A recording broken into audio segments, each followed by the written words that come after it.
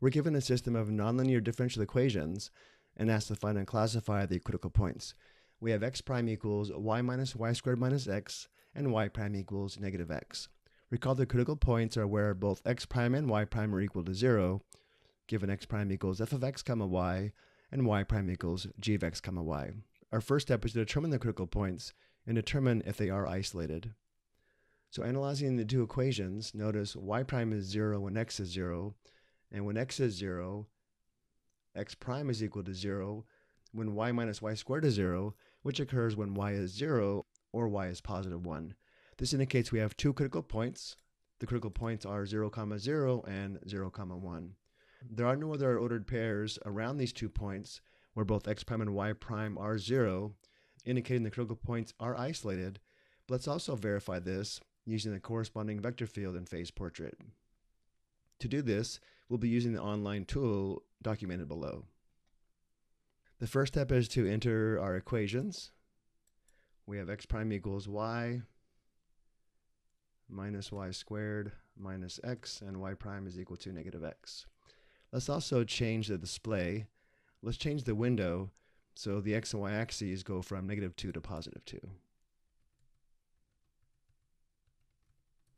Let's also click on the box for variable length arrows, and then click Graph Face Plane. We scroll down, we see the corresponding vector field.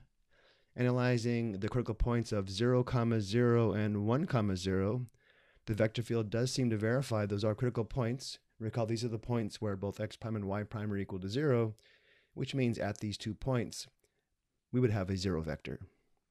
It also seems to verify they are isolated. If we were to zoom in on these 2 points, there will be no other critical points near these 2 critical points. To make it even more obvious, let's graph some trajectories by simply clicking on points on the coordinate plane.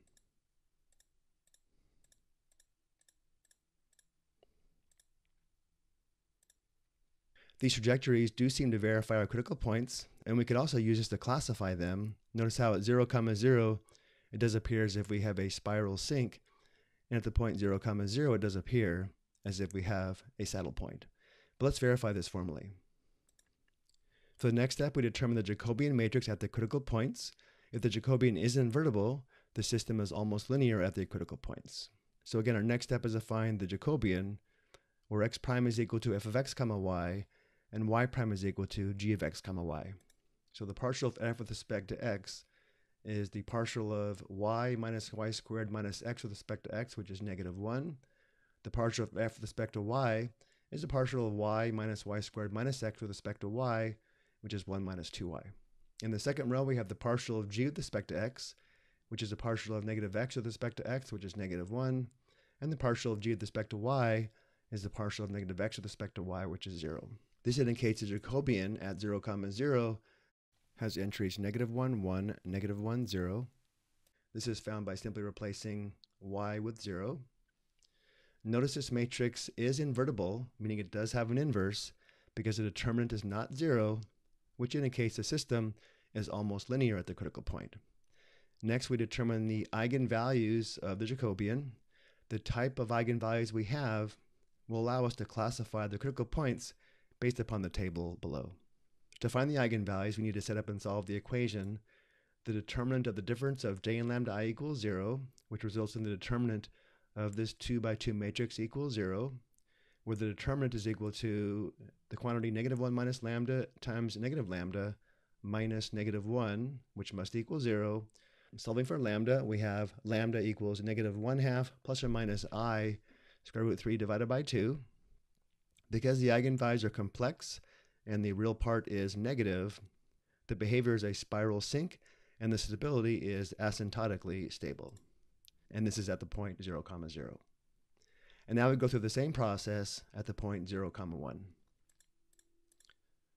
At the point 0, 1, the Jacobian has entries -1, -1, -1, 0, which once again is invertible, indicating the system is almost linear at the point 0, 1. Next, we determine the eigenvalues of the Jacobian, which end up being -1/2 plus or minus square root 5 divided by 2. Notice here we have 2 real eigenvalues with opposite signs, meaning one is positive and one is negative, and therefore At the critical point 0, 1, we have a saddle point, and the stability is unstable. Going back to the face portrait one last time, the face portrait does verify our results. I hope you found this helpful.